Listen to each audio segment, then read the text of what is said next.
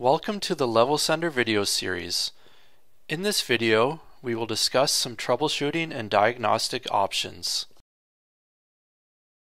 Aren't receiving LevelSender data reports at the home station? Here are some things to check at the home station. Ensure you haven't opened reports in your email program or app before viewing in the LevelSender software. Only unread messages will appear. Your battery may have drained. Check the latest report from the LevelSender. Battery should be replaced at 60%. The home station email settings may have changed. Ensure they match what you have programmed.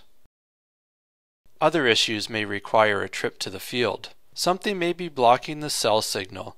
The SIM card may have been removed or isn't functioning properly.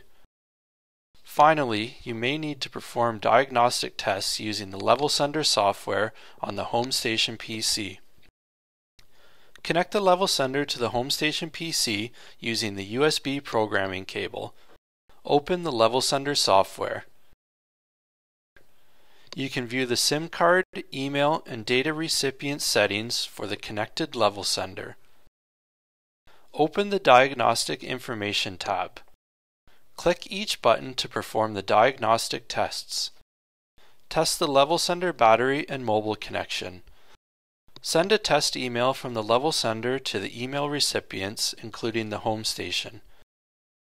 Send a test text to the SMS recipient. Test the connected data loggers. If the tests are passed and the LevelSender is OK, you can set a new start time for the LevelSender. If you need to stop the LevelSender, when done in this tab, the LevelSender completely powers down. If you require more assistance, you can send a diagnostic report to a colleague or to us at Solinst.